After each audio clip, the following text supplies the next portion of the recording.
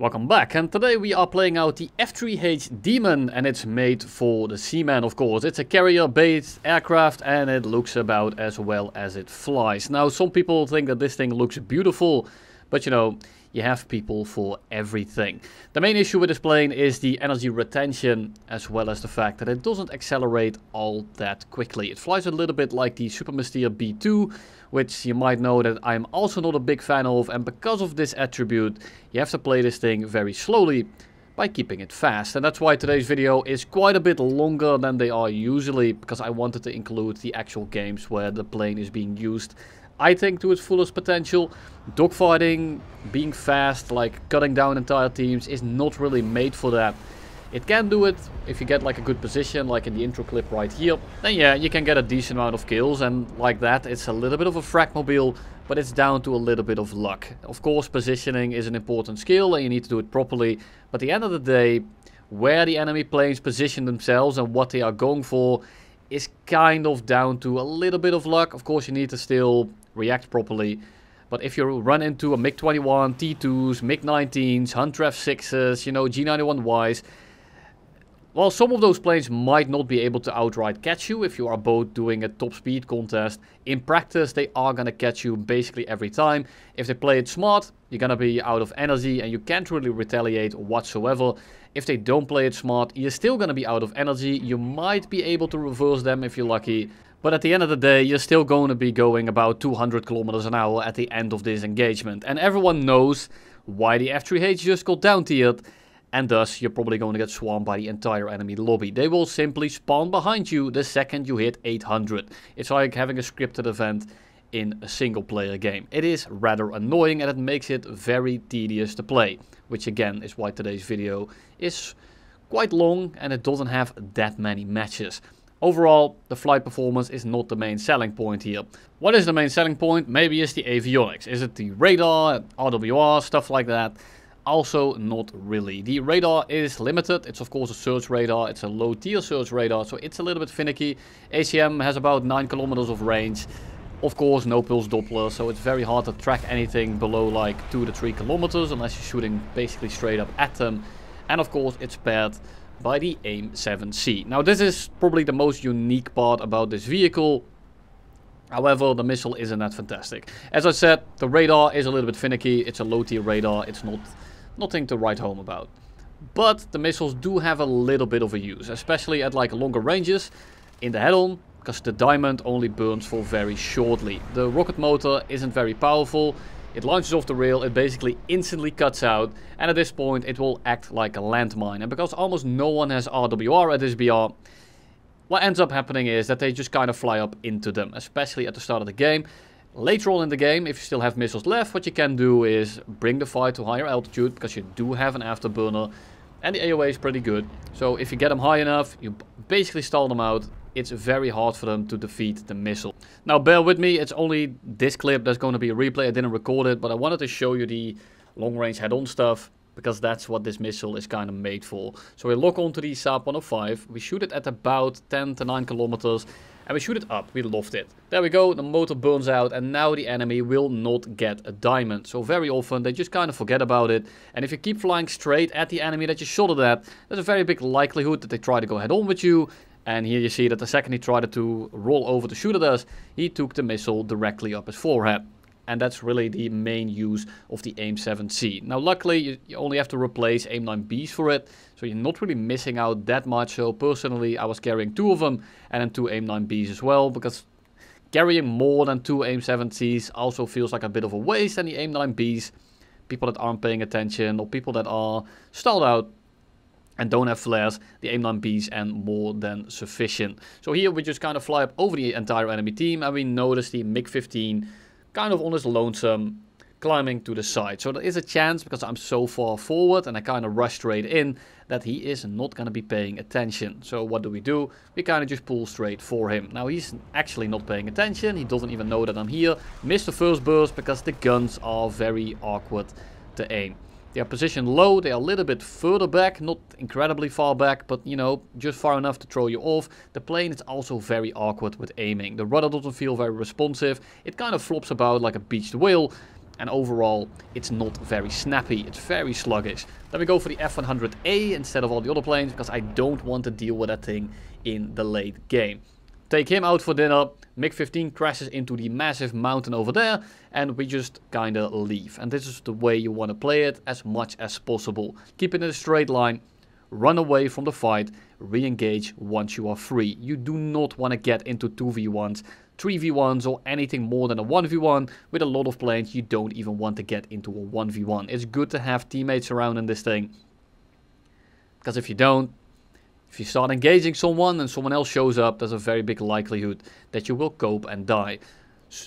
3 people here on my friendly F3H. I'm not really entirely sure what to engage here, so I wait for him to dive out so I can get 6th position here and perhaps sling off some 9Bs. But everyone is turning.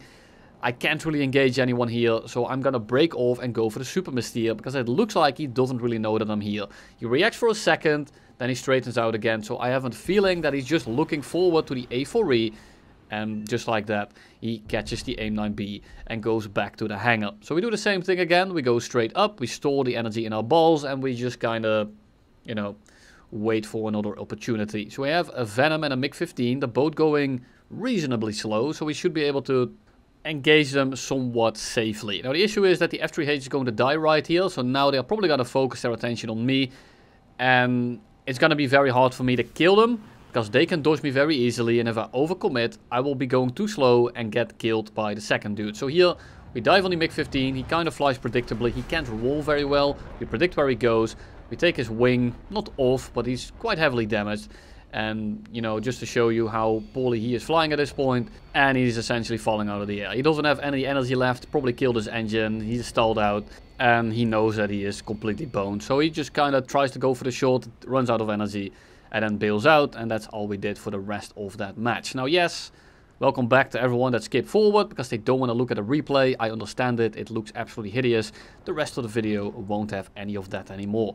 So here we engage a MiG-17. Now the MiG-17s are very annoying to deal with, but right now he's engaging an A4E. So he's probably not really going to be paying attention to me. He's trying to get the shot, but he kills him instantly, and now probably starts looking around again. So the second we get close enough, he notices us, he's going to start to roll out. And I compress a little bit here, a little bit of cloud, can't really see him. Plane doesn't want to go there anyway. So we just kind of leave without doing anything. So I see the MiG-19 coming in. Keep looking behind in case I get missiled. Want to go head on with the 19, but he doesn't want to take it himself, so we shoot like a few rounds. He breaks off, and there comes the G91R4. Now we need to make sure that we don't use too much energy to dodge his missiles. So what I want to do here is pre-turn a little bit. Makes it so that he can't lead the missile, makes it harder for the missile to pull in, and it just makes it basically useless if he starts shooting AIM-9Bs at us. But it's a G91R4, so that it's a very big likelihood that he's going to ripple all 4 of them off. He doesn't in this case, and we simply leave kind of for free. But I can't really re-engage him. If I try to turn around fast, I run out of energy and he kills me. If I do a very wide loop, he basically just ends up staying on my ass. So we're going to keep it as straight as possible. If you don't get cancelled by Twitter, you're not going straight enough in this plane. You really cannot take any engagements whatsoever, unless, of course, the situation arises. And I have plenty of examples of that in a minute here. So the Yak 30 goes underneath us. He runs away. He kind of, you know, dodges the angle. And that's all you need to do. Right now, I can, of course, kind of energy trap this guy. So I go for the shot here. We miss everything because I'm bad, and we just disengage again. The enemy team is coming in again, so I can't really take the fight with the Yak 30. The Yak 30 isn't anywhere near fast enough, so we kind of just leave. Dodge the MiG-17 coming from below. MiG-19 is ignoring us, and here we just go straight up. We energy trap everyone. MiG-17 is never going to be catching me in this kind of engagement. There is the other guy that I was missing, and we just turn around again. These are the last 4 guys in the enemy team. Other than like one bomber that just went RTB, so we should be safe for now. MiG-19 really presenting himself, and definitely the most dangerous plane in the enemy team right now. So I want to kill him first, but I don't want to tunnel vision too much, because as you can see, the MiG-17 below us is also engaging the J-32B. So here, the MiG-17 takes priority, because if I go for the MiG-19 now, I simply die. MiG-17 isn't paying attention, he's focused on someone else. And after that, the MiG-19 tries to go vertical directly in front of us. So I just kind of go for him. I lock him up for the missiles, but you know, I'm really only locking him up in case he tries to keep going vertical like this, so I can actually shoot him down with the AIM-7C. At this kind of range, if he has some speed left, it's very easy for him to dodge him. I feel like I'm confident enough at this point to hit him at those speeds, at that range. It's a little bit finicky with this plane, then he levels out, and I would have shot an AIM-7C at him, but he bails out just in time. And that's going to be the kill on the MiG-19. Now the last guy here is going to be the G91 on the deck. And because this plane is so incredibly fast, we of course reach him in about 4 seconds time. Now he's engaging the Super Mystere here, and I want to save him. But you know, I'm just a little bit too late. I had to glide in here without any afterburner. I'm trying to cool my engine, I'm trying to conserve some fuel. And I was just a little bit too late because of that. Luckily he's so slow that we should be able to just kind of pick his plane apart right here and now. So he goes back to the hangar as well. And then I have the last AIM-7C showcase for you, at least of this match. And we see the Q5. Now we're going not that quickly. We have to conserve our speed a little bit to turn after him. So I'm gonna try to lock him up here and see if I can shoot an AIM-7C at him. Now he's going quite a bit faster, but you know, it's a radar missile, so you would think that at about 1.5 kilometers or 2 kilometers that this missile might actually be able to reach him. Now the answer is no. No, it won't. It will not reach him. So because the burn time is so short, it's absolutely massive. It doesn't retain energy very well. It's gonna basically, you know, stop having energy at about 500 meters away from him. A little bit unlucky, but you know, in terms of showcase purposes, it's good for you to know that these missiles have absolutely no range. They are essentially like AIM-9Bs in that regard, maybe AIM-9Es, but the range is absolutely pitiful. Now I noticed the T2, he is spotted, he is blind hunted actually. So there's a very big likelihood that the Q5 will actually go vertical for him, which is great. So we lock him up here, we kind of wait for him to level out so we can shoot the missile off. I start afterburning to pick up some speed, so I actually have the ability to catch him. So we cut off his flight path a little bit. I'm just trying to see if I can maybe lead the missile, but this missile is too bad to do that. So the second I notice he starts flying straight, we shoot the missile off with the most amount of lead possible. And that should be a good track, and that should be another kill. And it is. Back to the hangar he goes. Thank you T2 for the incredible bait. Couldn't have done it without you. And the last guy camps the airfield for about 3 minutes and crashes into the ground. Absolutely incredible. He would try to use the ACM. It's very finicky, and as you can see, it just doesn't pick up a lock half the time.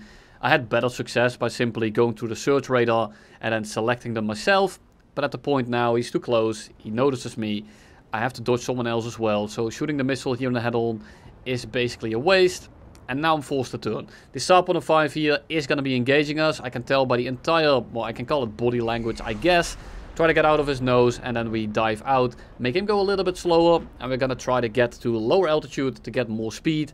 And get into thicker air to make the missiles easier to dodge. So I simply go straight down, we pre-turn a little bit in the same way we did against the G91 in the previous clip.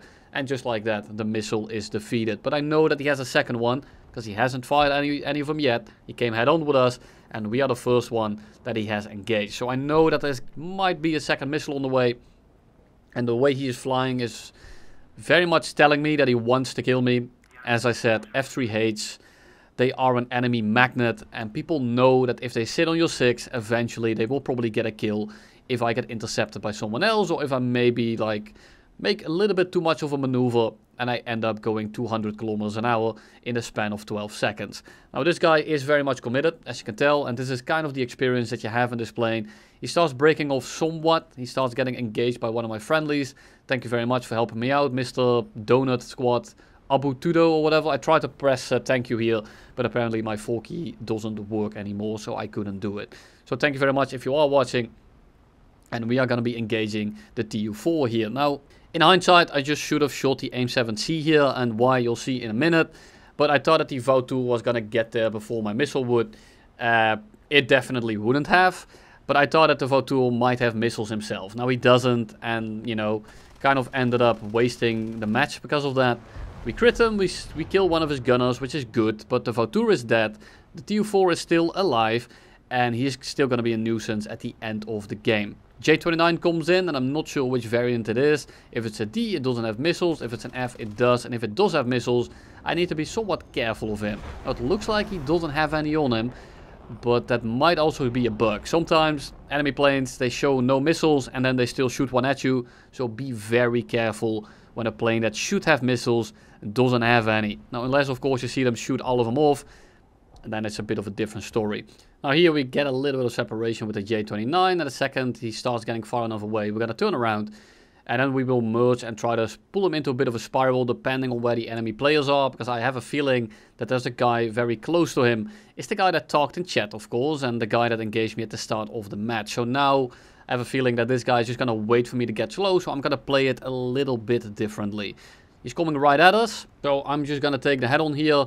I know that I outrange his guns, but he doesn't have any tracers, and he might just spray me down in the head-on, so I do want to be careful, because one of those 30 mils will send me back to the Shadow Realm. So we just kind of gauge the head-on here. He doesn't want to take it whatsoever. I'm not going to try to shoot it anyway. No use. So I just kind of break off. I'm not sure if he still has one of those missiles left, because he shot one at us. But what he does have is a red wingtip with something white on it. Now, of course, we can't have that, because there can only be one. J-29 is now engaging the F-86. And because the Saab turned the other way, I have quite a bit of distance here to engage the J-29 and help out my teammates. So we go for the head-on here, we miss our rounds, and then we just kind of fly away for a little bit. And because the Saab has so much distance, I'm able to engage the J-29 again. But the issue is, if I get on the 6 now of the J-29, the Saab will simply lick me up, and I'm not a big fan of it. F-86 then pitches into the way I'm already flying, and I'm not roasting him or anything. He can't really go anywhere else, but it means that I can't engage him right now without opening myself up for the Saab. So I try to go for the head-on again, but this time he's already lined up, so he's probably going to take the head-on this time around. I'm going to try to shoot at long range, but he beats me to it, and I have to dodge a little bit. He dodges as well, try to recommit, don't really get a shot in, but here I have a pretty decent position. The J-29 is engaging the F-86, so I should be free here to engage the Saab freely. I noticed that the Saab was playing kind of passive, so if I make a very aggressive line at the start of that fight, or the start of that merge, I should be able to secure the 6 very easily, because it just kind of catches him with his pants down. I was playing kind of passive, keeping my speed, and he was expecting me to do so, and that's why he is playing it so passive as well. If he had known that I was going to pull in there, there's a very big likelihood that I still lose the fight. But of course it plays out very differently, and I can still break off as long as he doesn't have a missile. But for now, I'm just going to try to keep his pants down for as long as possible by keeping my speed a little bit and securing my position. And at this point, it's done deal. So we take off that wingtip, and he should do the same thing in a hangar. And then we start getting engaged by the J-29. Now it's a J-29F again, and it didn't look like he had missiles. We go head on. We almost get sprayed down there. Very narrowly dodged, a little bit lucky. And we disengage. Now at this point, I am dead if I run away. So I need him to burn a little bit of speed first, make him pitch up for us. And then, when he's going a little bit slower and he's already going vertical, we can dive out and get away from him. So we kind of drained his energy there after the fight that he had, after the fight that we had as well. And now we can simply disengage. We're going to straight line it for a little bit. I just want to pick up a little bit more speed. I don't want to go too slow, and I'm in the clouds right now. I hope that he sees the same clouds as we do and that he doesn't shoot a missile at us. And at this point, we still have all the missiles on our rails as well, which is kind of weighing us down. A little bit unfortunate, and then I noticed the TU4 and I start kind of salivating at the thought that I might be able to shoot a missile at that guy. So here we start turning in slightly. I want the J-29 to pitch up for us so we can stall him out, spiral him up, and in the meantime I'm going to be shooting a missile at the TU4. Now I'm not able to get a lock here just yet because the ACM only has 9-kilometer range. And I noticed that the TU4 is turning to the right, so we are going to shoot the missile to the right as well, but he's kind of leveling out, so I'm going to kind of shoot it center to where he is flying towards. Now the issue is that the J-29 actually leaves us alone. He starts breaking off, so now we can't kill them both at the same time. TU4, however, is not going to have a very good time with this one. He is going to be sent back to the hangar. And now we have to re-engage the J-29 that's actually flying away from us. Now we don't have much fuel left, which is going to be the main issue here, because I have enough missiles, enough fuel. I end up strafing out the TU4 that's going very slow mid-air. He only had one gunner left, so pretty easy kill. And the J-29 goes RTB. We then glide for a good 6 minutes, and you can tell the tickets have been killing themselves in the background. And there we have Mr. J-29 again. Now this time we shoot the missile off, we lead it a little bit, but you know, it's no real use. That's never gonna track. And, you know, we are still kind of spiking him, but if he sees us here, there's a chance that he will actually kill us, because we don't have any energy now. So I'm kind of forced here to do something dumb and take the fight despite not having any energy. So we're just going to try to get the angle and position as quickly as possible. And after he's got up in the fight, I'm simply going to run away and leave. We notice that he's going up again, just like the first time. And we can dive out and pick up some speed again. Now he is going to be able to catch us for a little bit, because he will be able to cut us off. And he is going to be somewhat within gun range. So we just need to be careful. We don't need to panic, because in the long run, he should never be able to catch us. You can tell that he's getting about 1 kilometer away. We dodge his round. And the second he stops cutting us off, we start gaining separation again. And at this point, I have him by the balls. There's no one around that can really kill us. So I just want to stay at about 1.1, 1.2 for now. So that he keeps shooting at us, keeps pitching up into us. So that we can actually stall him out. Now in the meantime, the tickets are of course draining themselves. Because they really enjoy that part, I guess. And we start getting a little bit more separation here. But just trying to keep him as vertical as possible. And I'm trying to not stall out myself, because then it becomes an easy shot for him. So I'm keeping the turn up somewhat. And then he starts stalling and we start going for the shot. We dropped the missiles. In hindsight, not the best idea, but I was thinking about like dropping the AIM-7C, but I accidentally dropped the AIM-9B. So that's a little bit unlucky. Or just skill issue, I guess. So here, because he's so slow, and because at high speed or high altitude, we should be able to just kind of pitch up here. We have a lot more AOA, pretty decent engine, and we should be able to just get out of his gun here.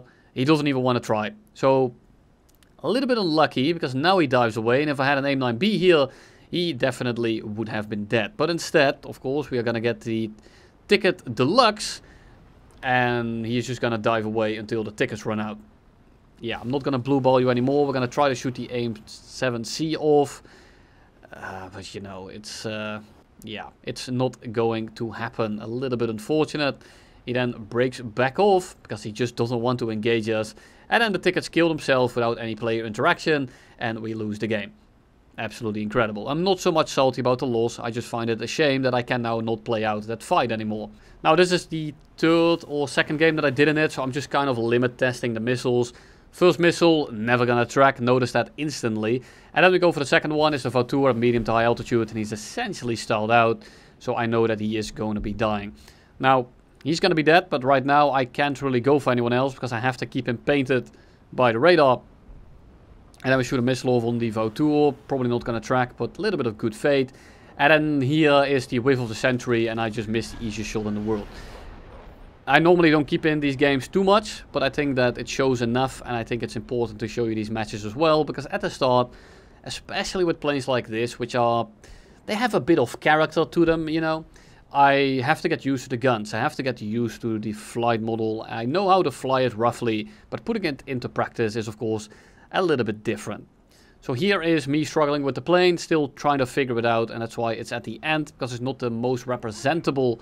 But I do think that it showcases the plane quite well, so I'm going to keep it in regardless. Now here, the G91 is chasing us. He has 3 missiles left probably, so I want to be somewhat careful of him. Because I know that if I have to dodge one missile, I can dodge it. If I dodge the second one, I'm probably going to be taking it right up my asshole. And I'm not a massive fan of that. So for now, I'm just going to keep it straight. We are going to run away, put it into a slight vertical, and get as much separation as humanly possible before we start turning around and re-engaging. Now we have some teammates around, which makes it actually possible for us to at least be somewhat aggressive. Now of course we don't want to overdo it, because then we still cope and die. But we're able to turn around, engage the Sunbird with a very fitting name of a plane, because it's absolutely terrible. Go ahead on with the G91, don't want to get hit by 50 cals, dodge the Super Mystere. But none of them are really engaging me as of yet, so I'm gonna turn around relatively slowly. Want to keep my speed somewhat, but I still want to go and kill that Super Mystere. The G91 is turning around for us, however, so you know, I don't want to get too slow in front of him. So instead of going for the Super Mystere, we put it into a bit of a vertical, see if we can actually do it. And we're gonna bait this guy for the F104, that's about 6 kilometers away at this point. So we put it into a bit of a spiral now. I want him to go not head on with the 104. I want him to not see him. So we pull him away from the 104, so in case he has an AIM-9B, he might be able to kill him that way. And if the G91 notices him, then he has to turn around and give me his 6. So turns out it works out perfectly. And we can now re-engage both of these guys. So the G91 is dead. No use engaging him, and the J2 is going to be engaging the F86. Now I do want to be careful that I don't team kill him, so I'll wait for a decent opportunity here that I can shoot a missile off. And right now, The F86 shouldn't pull straight ahead of him, and he doesn't. We get a kill, we free up his ass, and now we can run away again. He says thank you, and I will say you're welcome. And we go again into a bit of a vertical. Against plays like this, it's actually pretty strong. Now, it's not fantastic, but you have a lot of options. Just killing them yourself is a bit of an issue. Now, again, it's the same as with the Bearcat. Flies very similarly, actually. You know, if you have a squad or you have some teammates that actually help you out, it can become pretty decent, but there's just a lot of 9.0 planes that absolutely rock your shit. Most of the 8.7s also not very fun to fight in this thing, as long as you are alone anyway, because they just don't lose any speed. You have to play this thing cautiously, you have to play it very slow, but you have to keep your speed at all times and know when you can all in and cash in that speed. If you do that the wrong time, you essentially just die on the spot, which is of course not the plan of my game right now. G91 going decently slow, and I feel like I should be able to get a pretty easy shot here, but we just miss because we can't aim the thing and we have to fly straight again. J6 coming in, and he is definitely going to be an issue, so I'm going to do the dishonorable thing and use my teammates here that are ground pounding as of now. And that's what you have to do. I cannot keep up with a J6, especially if there's an F86 right next to him. So for now, slide vertical, try to get away from the subsonics. J6 switches targets, which now means that I can actually turn around and again re-engage them. This plane is very one-dimensional. It's very boring to make a video on, and I think you notice this throughout the video, that I'm kind of just doing the same thing over and over and over again. Because this plane doesn't have many options in most cases, especially because almost every game that I did had 9.3s in them. Now we whiff another incredibly easy shot, absolutely incredible. But this plane, you know, even at 9.0, there's a lot of planes that essentially counter your entire existence, making it quite painful to play. I don't think we can down tier it anymore, really. It's like, it's one of those planes that, yeah, it's kind of bad, like with the F8F, but should it really be 8.7? No, not really. You know, so it's a bit of in a tough spot. I hope that this video portrays it well enough, and I hope that you at least enjoyed it, if not. Thank you all for watching, and you'll see me all in the next one.